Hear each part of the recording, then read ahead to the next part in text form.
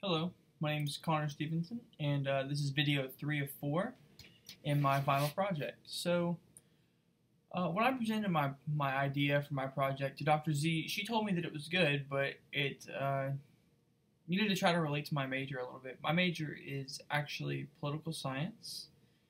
I'm a junior, and it turns out Impressionism has a lot of impact on, politics has a lot of impact on Impressionism, and so it was kind of the perfect storm when I decided to pick this.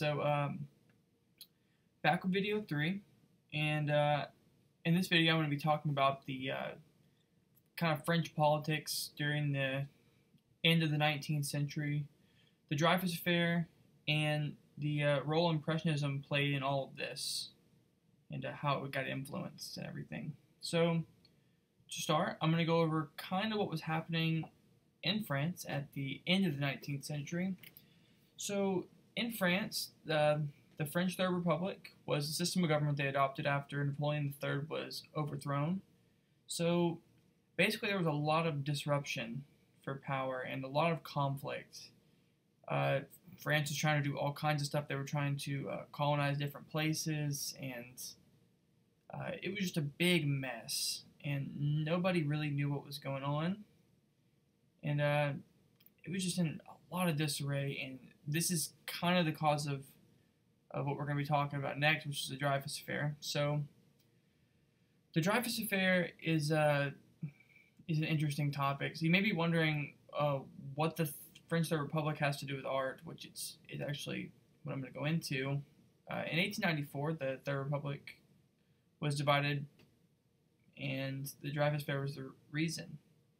Alfred Dreyfus, who was a captain in the French army, he was an artillery captain actually, and he was a Jewish man. He was accused of treason for basically selling military secrets to the Germans, which that's a no-no. You can't do that. Treason is a really big deal in any country, but he did not do the right thing here. And at first, the public supported his conviction, and it kind of played to the narrative of the disloyal Jewish guy, and the anti-Semitic groups really ran with this. So his entire family was really fighting for his innocence, like all throughout this.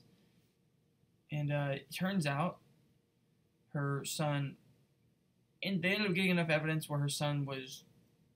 It was proven that it was someone else who actually was doing it, and that guy got in trouble.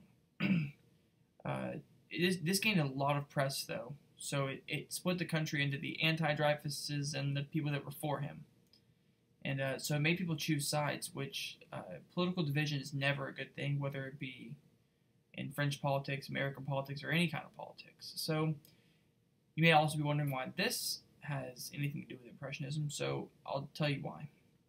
So, Impressionism was, like I said in the first video, started around the 1870s, and it was influenced a lot by what was going on around them.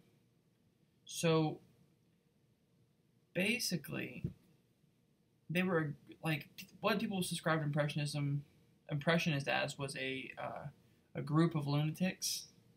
That's what I read somewhere, and there was a shift in France after all this Dreyfus Affair stuff of state-sponsored art.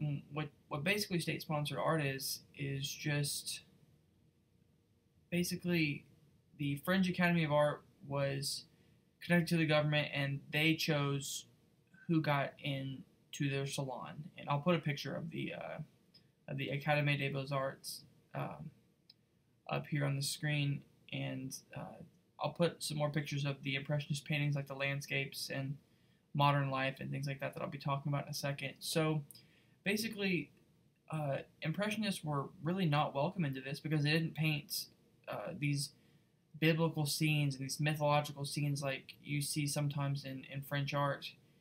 And they were just rejected from the Academy. And instead of conforming, they really just decided to do their own thing. And they kept painting their modern landscapes or landscapes in their modern scenes. And there's a social shift in France that I'll talk about in the next video. And that really became what people wanted to see instead of paintings about the Bible and these mythological creatures and stuff like that.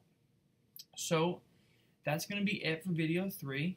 I hope you enjoyed, and I'm excited to bring you the 4th and final video of my project, and I'm really, really happy that you guys get to watch this. So thank you. See you next time.